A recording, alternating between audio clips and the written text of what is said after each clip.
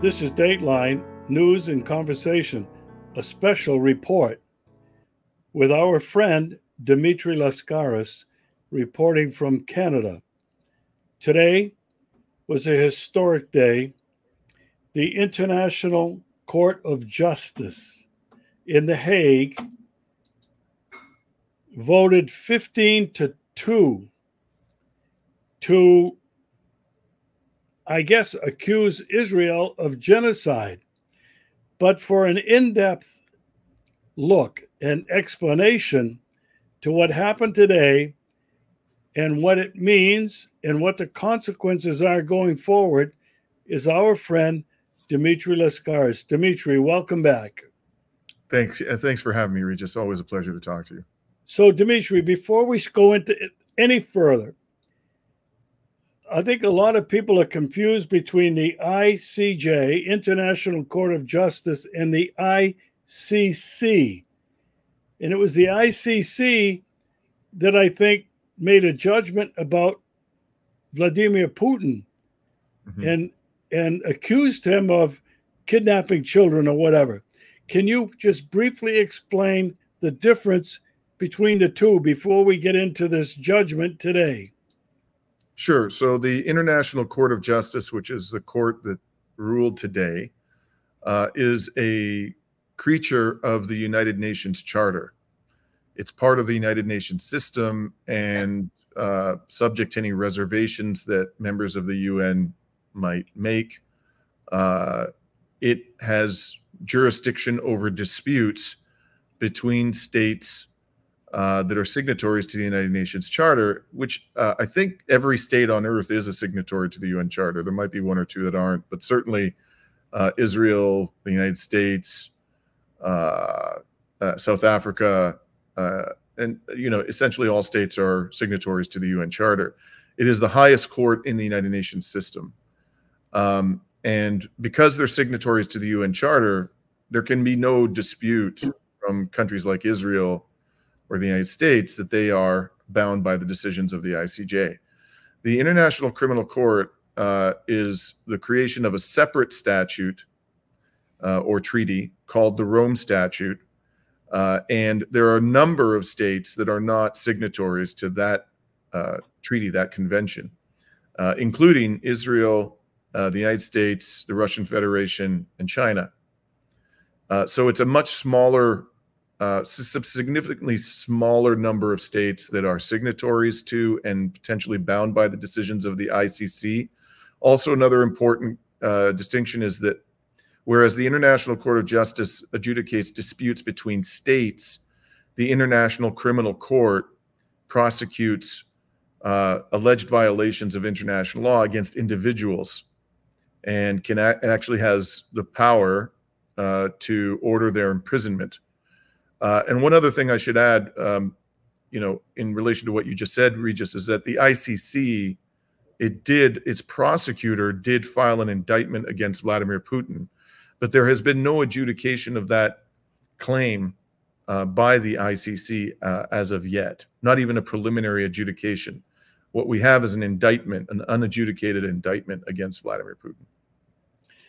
Okay, thanks for that. That clears that up in my mind, and I hope for a lot of other people. Today, the International Court of Justice, in what I think is a historic judgment, came down 15 votes to 2. 17 judges sit on this panel against Israel, demanding a ceasefire and demanding a number of things that they do in terms of the genocide that is going on in Israel. First of all, tell me who is on this court, how are they selected, and then we'll get to talk about the judgment that they filed today.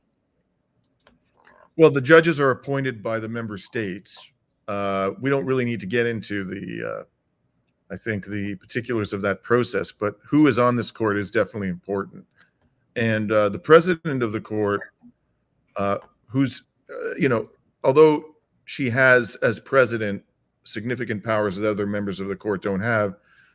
She has, her vote counts for the same weight as that of any other judge. And that president is Joan E. Donoghue from the United States, who served in the U.S. State Department. I believe it was under the Obama administration, and was supported for her position at the State Department by Hillary Clinton. So this is not a judge you would expect to be sympathetic to the Palestinian people and antagonistic to Israel. The vice president is Kirill Gevorgyan of the Russian Federation. And the other judges, normally, by the way, there's 15 judges. For this decision, there were 17. I'm going to come back to that in a moment. But the other judges are from Slovakia, France, Morocco, Somalia, China, Uganda, India, Jamaica, Lebanon, Japan, Germany, Australia, and Brazil. So I just want to highlight the judges who are from Western states or Western aligned states. We're talking about Australia, Germany, Japan, France, the United States, and Slovakia. And with the exception of Britain, which doesn't have a judge on the court at this time, I think we can say that those states, the US, France, Australia, and Germany, are the staunchest supporters, certainly amongst the staunchest supporters of Israel on the international stage, and have been for a long time. Every one of those judges voted in support of this decision today. Now, there were 2 additional judges appointed. In a case of this nature, it is possible for a party to the dispute to say, well, we want to have an additional judge appointed for purposes of this dispute. We call those judges ad hoc. Israel exercised that option, and because it exercised that option, South Africa also had the option of appointing an ad hoc judge. So we ended up with not 15, but 17 judges. And the judge chosen by Israel, interestingly, is his name is Aharon Barak. He was the former president of the Supreme Court of Israel, and I think it's fair to say is the most respected Israeli jurist in the history of Israel. Now, I personally, we can get into this if you want. I personally have serious criticisms to level against Aharon Barak and the entire Supreme Court of Israel. I think that the West is far too generous in terms of characterizing this as a court committed to the rule of law and due process and equality and democracy. But the fact of the matter is that he was, I think it's fair to say, the most reputable judge that Israel has produced in its existence. So this judge, the Israeli judge, disagreed with not all of the decision, but the most important part of the decision, in my opinion, and that is the determination that it's plausible that Israel is committing genocide. And the only other judge who disagreed with that conclusion was, interestingly, the judge from Uganda. But no Western judge disagreed. And the judge from Uganda is a woman. I looked it up. I'm looking at this online right now, who all of these are. Why would Uganda vote against this? Yeah, her name is Julia Sebutinde. Look, when I saw this today, I did a little bit of investigating into the relations between Uganda and Israel. I'm by no means an expert on that subject. I don't think it's fair to say that Uganda has been, unduly supportive of Israel over the years. It's not been particularly hostile either. It comes as a bit of a surprise that she would have ruled against Israel or against this determination that Israel was plausibly committing genocide. But the fact of the matter is, I'm not really in a position to comment on that because I haven't been able to get a copy of her dissenting opinion. So usually in a situation, it's typical that where a judge disagrees with the decision of the court, they will file their own opinion where they explain why they disagreed. I'm guessing it may be that the basis of her disagreement wasn't on the the substantive question of whether Israel is plausibly committing genocide. She might have disagreed with the decision because she didn't think that the ICJ had jurisdiction to hear it, which is a kind of technical matter. So she might not have even gotten to the question of whether Israel was plausibly committing genocide. I just don't know, and I won't be able to say anything about that until I read her dissenting opinion.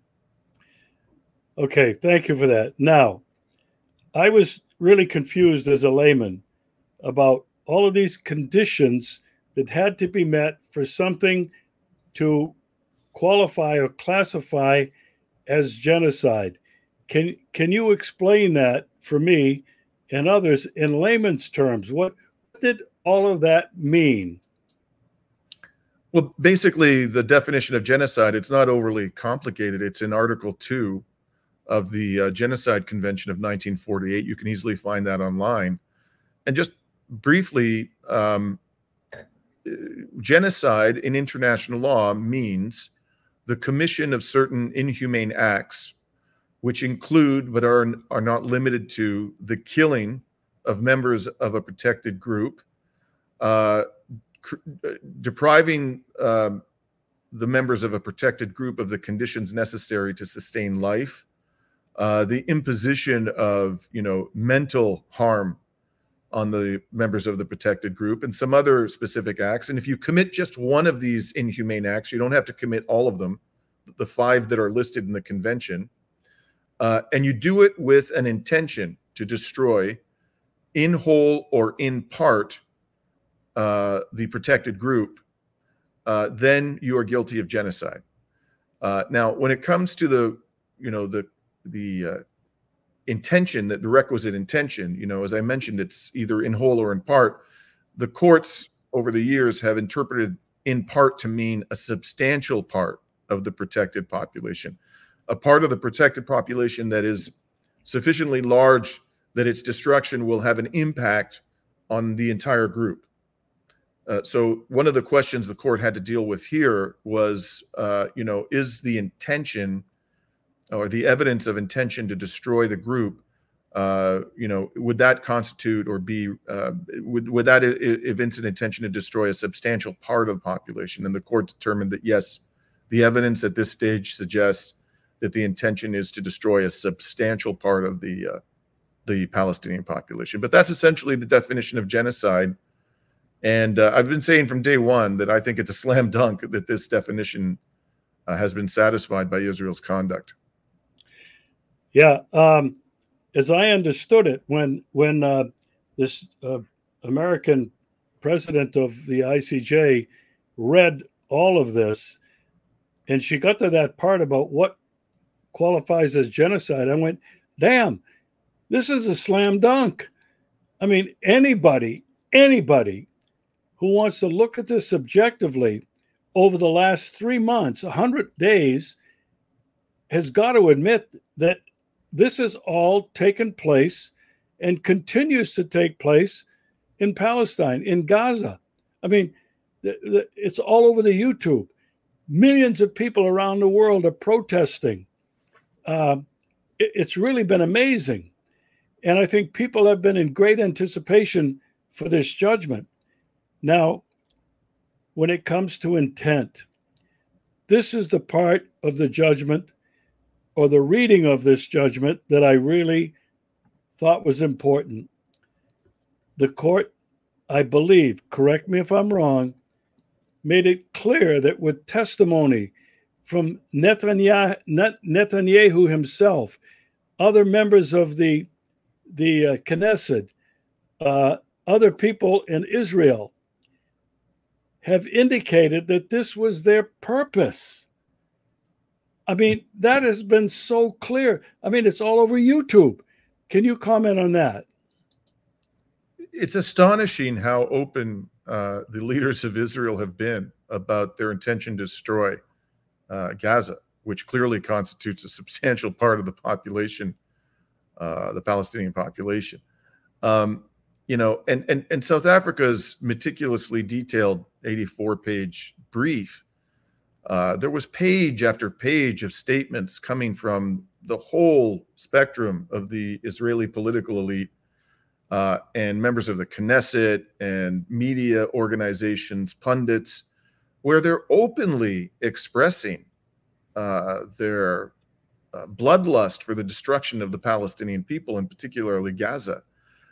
It's, you know, normally when people engage in behavior of this level of criminality, they have at least the minimal rationality to try to conceal or obscure what their objectives are. But here it's almost as if the Israeli political elite has been trying to hang itself.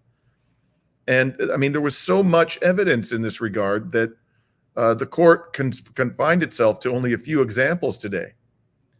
And I want to highlight one in particular. They gave examples. They cited the Israeli Defense Minister Yoav Gallant. They cited the Minister of Energy and Infrastructure, but the most important one from my perspective is they cited the Israeli President, Isaac Herzog. Isaac Herzog was quoted as saying by the president of the ICJ today the following: we are operating militarily according to rules of international law unequivocally. That, of course, is nonsense. And he goes on to say, it is an entire nation out there that is responsible. It is not true, this rhetoric about civilians not aware, not involved. It is absolutely not true. They could have risen up. They could have fought against that evil regime which took over Gaza in a coup d'etat. So what Herzog did when he said this, and this was at the very outset of this sadistic, barbaric military campaign, he was essentially saying that there are no innocents in Gaza, 1/2 of whose population is children. And even the adult civilians, I mean, there's no basis whatsoever to say that these people could have, you know, prevented Hamas from being the rulers of Gaza. That is a highly dubious proposition, even if we're talking only about adults. And furthermore, if you extend that reasoning to Israel, okay, whose government is committing crimes against humanity, then every single person, every single civilian in Israel would be culpable and a legitimate target, because they could have risen up against this government that's violating international law on a daily basis, committing more crimes and crimes against humanity on a daily basis. And because they didn't do that, they're legitimate targets for the Palestinian people. Why doesn't that, you know, absurd reasoning extend to Israel itself and to the Israeli population itself? Obviously, it doesn't. This was a plainly genocidal statement, in my opinion. And what I find really interesting is that this character, Isaac Herzog, is constantly presented to the public in the West as a figure of moderation and restraint in Israel. And in fact, only days ago, he was being feted at the World Economic Forum in Gaza, in Davos, I should say, treated by all of these, you know, billionaires and, you know, members of the financial press, these obsequious members of financial press, as a respectable figure. And here we have, only days later, after Davos, the ICJ citing the words of the president of Israel himself as evidence of genocidal intent. I think that's really just a raging indictment of the financial elite and the political elite of the West. Wow. You know, as I listened to this today, and as I'm listening to you now describing this, I'm getting this really emotional reaction, this unqueasy, I shouldn't say unqueasy, queasy reaction in my stomach. I mean, I'm feeling this, not that I haven't felt it as I've watched all of this unfold, but with the report from the ICJ, I just was very, very moved. You know, this is not the New York Times. It's not the Washington Post. It's not the Economist. This is judges from all these countries coming down with this condemnation of what is going on in Palestine. Now, I have a couple of other questions that I think need to be answered. Dimitri, in your mind, what does this judgment really mean? And will anything come of it? That is the key question, Regis. And so let's just start by reiterating that this is not a final determination that Israel is committing genocide. What was sought by South Africa was an order requiring measures or imposing upon Israel obligations that would protect the civilian population of Gaza and stop the mass slaughter and ensure that they have adequate humanitarian relief. So for purposes of obtaining that interim relief, or what they call provisional measures, all they had to show was that it's plausible that Israel is violating the Genocide Convention. The question of whether Israel is actually violating the Genocide Convention will be litigated in the months ahead, and will probably take years to determine, because to make a definitive determination, they're going to need to look at a lot of sworn testimony. There's going to have to be cross-examinations. There's going to have to be forensic examinations done, which are not possible right now because of the conditions in Gaza. You know, so it's just a reality of litigation, especially when you're involved in allegations of this seriousness, that the final adjudication will take years. And in the interim, you know, if you could only protect the population once the final determination has been made, you'd never be able to stop a genocide. By the time the final determination is made, the genocide will have been consummated. So international law and the Genocide Convention is structured in such a way as to enable courts and authorize courts to intervene where there is plausible evidence of genocide, but a final determination has not been made. So that's what's happened here. Now, I've been talking to you about Article 2 of the Genocide Convention, which defines genocide. There's another article, Article 1, which imposes upon all signatories an obligation to prevent genocide. So it's not simply that they have to punish it after the fact. They actually have to take positive steps to prevent it. And when is that obligation triggered? That obligation is triggered when there arises a serious risk that genocide is being committed. And this is something that an organization called the International Commission of Jurists talked about in November. They issued a statement. These are 60 leading judges and scholars and practitioners in international law. And they said at that point in time that there was a serious risk that genocide was being committed, and therefore the obligation under Article 1 to prevent genocide had been triggered. Now that the International Court of Justice has ruled that it's plausible that Israel is committing genocide, and particularly by a vote of 15-2, with all the Western judges lining up in support, nobody can plausibly argue anymore that the obligations under Article 1 have not been triggered. It is clear that the obligations under Article 1 have been triggered.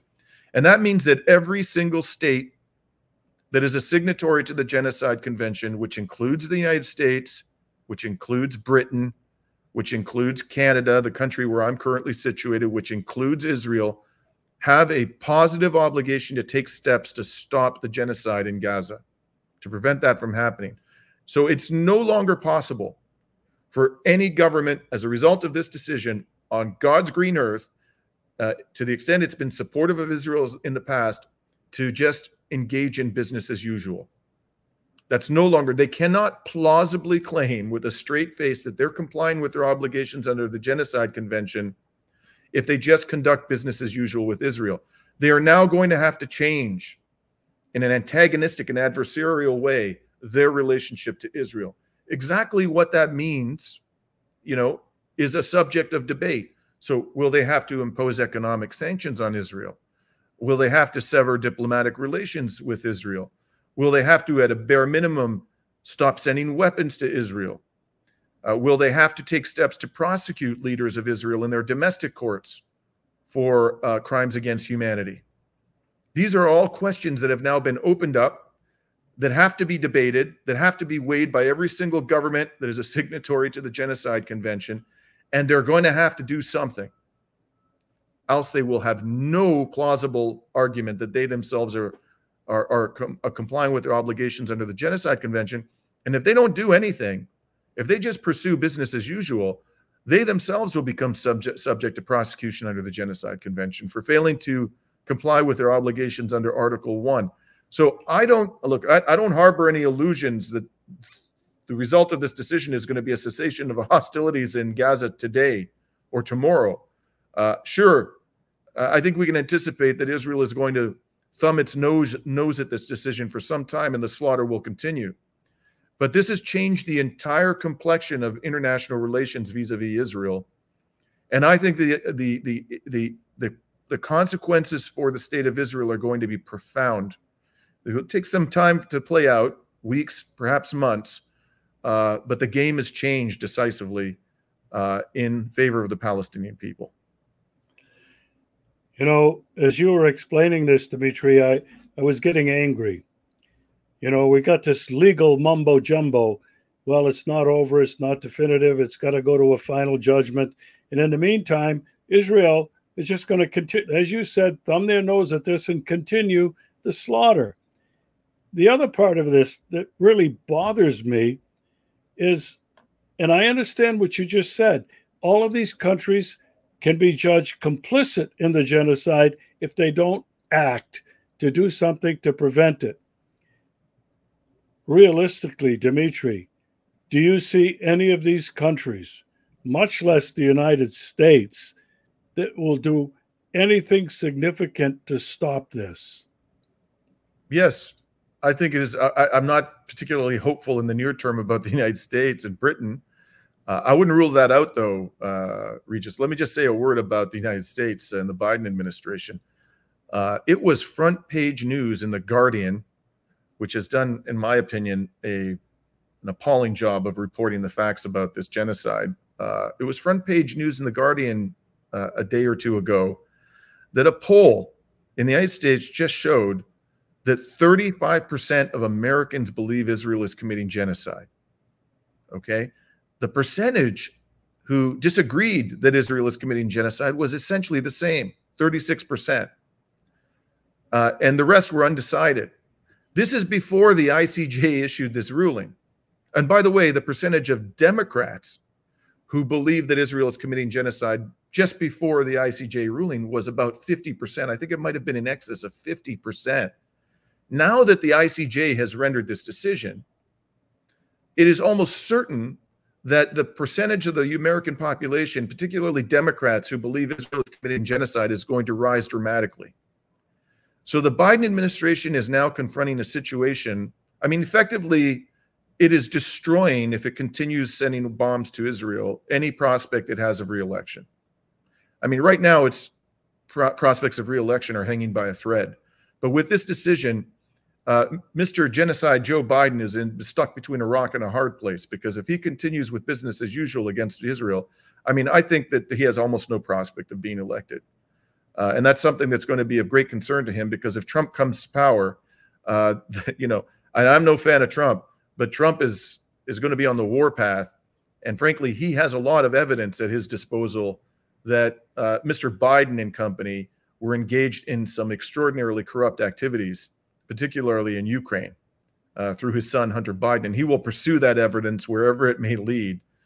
So he, you know, Biden has a personal stake in re-election, not just his, you know, he covets power, which is obviously the case. He's always been a person who covets power above all else, but he's got to worry about the prospect of being prosecuted for corruption. He's going to want to win that election. And this decision is going to imperil his chances of winning that election unless he changes his policies towards Israel and Palestine dramatically. And, you know, what I find interesting is going on in the background here is that the press is reporting that in the last couple of days, Israel has made an offer of a temporary ceasefire.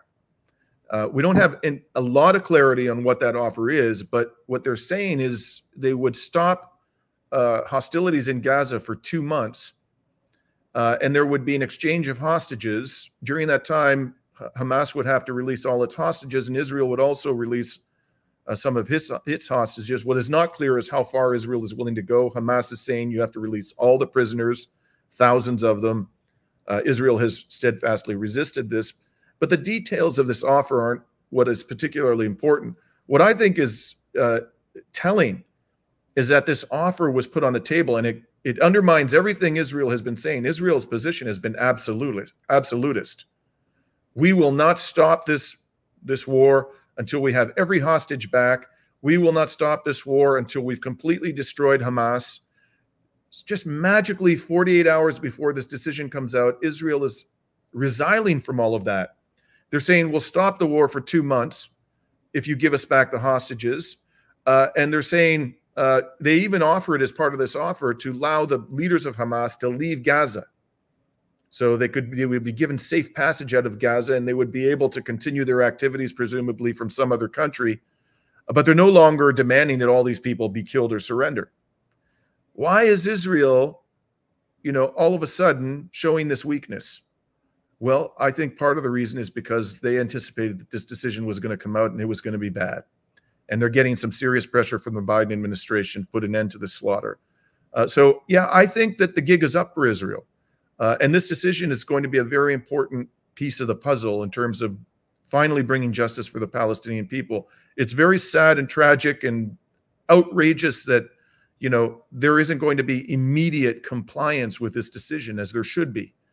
But I still think it's a game changer. And, the world of pro-Israel advocacy will never be the same. Well, from what I can tell, the people of the world have already spoken. Millions, tens of millions, who knows, maybe billions of people around the world are rising up. There's images and videos on YouTube of these massive protests that are taking place all over the world, including the United States. And I think this judgment is only going to embolden these groups. The people of the world have spoken and have judged Israel for what they've been doing in Palestine. I mean, this is humanity feeling the pain and the scourge of this, unprecedented almost assault on a people that is completely the people are defenseless, except for Hamas, except for the PLO, whatever, but they don't have an air force, they don't have nuclear weapons, etc. Now, I want to say, Regis, I couldn't agree more with what you said. I mean, the vast majority of people aren't lawyers, obviously. And even lawyers, most of them don't really know much about international law.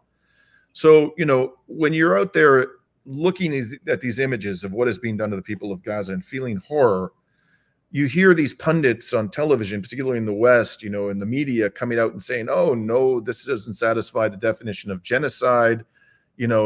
They kind of hold themselves out as experts. And a lot of people don't know what to make of it, even though they can see with their own eyes something that's horrifying and appalling to them. People are able to obfuscate, these so-called experts, the legality of all of this.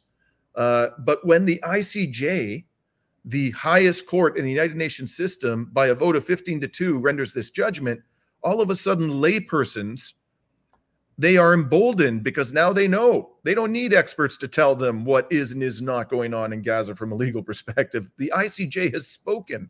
It is plausible that Israel is committing genocide. So yes, absolutely. I think this is going to reinvigorate, to a degree that we haven't seen up until now, the already elevated level of outrage and indignation amongst the peoples of this world about what is being done in Gaza.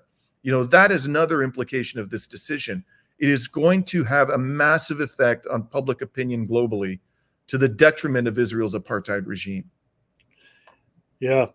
I have one last question, because this has bothered me since this began. Is this going to have any effect on the other neighboring Arab and Muslim nations who have, except for Yemen, maybe Iran indirectly, maybe Syria indirectly? Will this have any positive effect, any effect on them to be more courageous in standing up now for the people, their brothers and sisters in Palestine? What are your thoughts? Look, these people, like we're talking about, the Saudi autocracy or the dictatorship in Egypt and so forth, these people have always had contempt for international law. So it's not going to directly impact them, but it will indirectly impact them for the very reason that you and I were just discussing. So in Saudi Arabia, before the ICJ's decision, a poll was done that showed 96% of the people of Saudi Arabia wanted the monarchy to sever relations with Israel. 96%. That's absolutely astonishing. This decision is going to increase significantly the hostility of the Saudi public to Israel and its belief in the injustice of all of this and the illegality of all of this. And that in turn is going to place enormous pressure on the Saudi autocracy, the Egyptian dictator, all the governments of the Middle East to take at least more decisive action vis-a-vis Israel, because they're going to have to worry about, the possibility of a social explosion in their own countries. This decision has increased considerably the risk of major instability at the grassroots level in the Middle East. So I think, at least in that respect, even though they don't have any inherent concern for international law and the orders of international institutions, the impact this will have on public opinion in their own countries is something that will be of the utmost concern to them. Yeah, this is something that I've always wondered about. You've got the governments who have really been beholden to the United States. On the other hand, I believe they've been afraid of Israel, that had this powerful military, supposedly, but they had the bomb. None of them have had it. They've had to kowtow, in a sense, to the United States to play nice and not to unify as an Islamic nation or community. And I'm hoping that the people in these other countries will begin to realize this, what's happening to them is the same kind of thing that could happen to their own population. Right. And so, I don't know, Dimitri. I'm hopeful, but I don't see this genocide, these attacks on Hamas, the attacks on Gaza. I don't see any of that stopping tomorrow as a result of that. What do you think? No, I would be astonished if it stopped tomorrow, but I think that within the reasonably near term, which is to say, within the next several weeks, we may see a dramatic change in circumstances on the ground in Gaza for the better. And in the longer run, and I know this is of little solace to the people in Gaza who are suffering immensely every minute of every day, I think this has done enormous good for the cause of Palestinian justice and self-determination. Well, you and I have talked about this, and you've said it very clearly. And as another result of this and this judgment, the state of Israel has no future, given the reaction of the rest of the world and the judgment of this court. Well, the defenders of Israel love to accuse those of us who criticize its human rights abuses of attempting to delegitimize Israel. Well, it wasn't us. It was Israel's own conduct and the decision of this court, which that conduct provoked, which has delegitimized Israel.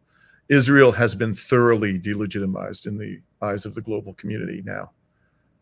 And that, as I said, is going to have profound consequences for Israel and for the Palestinian people in the weeks and months ahead.